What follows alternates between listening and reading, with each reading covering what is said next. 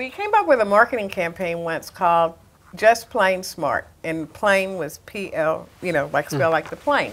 And we thought it was pretty creative. And we launched this multi-million-dollar advertising campaign around Just Plain Smart, only to find out there was a little aviation company in Dallas, Texas, that owned that name. And so somebody hadn't done their research in detail, and this CEO contacted our CEO, and he said, by the way, I own that name. Now you can imagine, here's big Southwest Airlines, little bitty company, you know, and it could have been a major lawsuit, and they would have won. But instead, Herb and the CEO decided that they would do something creative and innovative that would benefit all. And they had an arm wrestling match.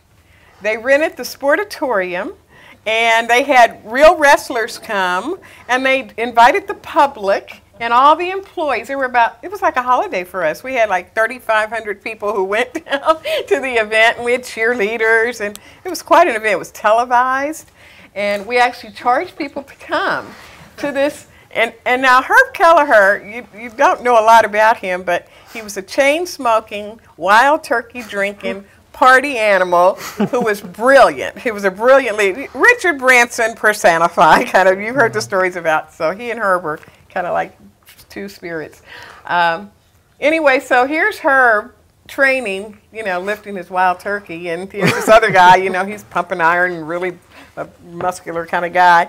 So Herb knew he was going to lose all the time, but he didn't care because the publicity was unbelievable. So we got international publicity. All the money that was collected went to the charities of both companies, and we still got to keep the name. So you figure innovation really paid off for everybody, right? They weren't using the name anyway. It was a win-win-win for all involved. And that was just one of many, many examples of using innovation in a way that, in what could have been a bad time, but turned out to be a good time.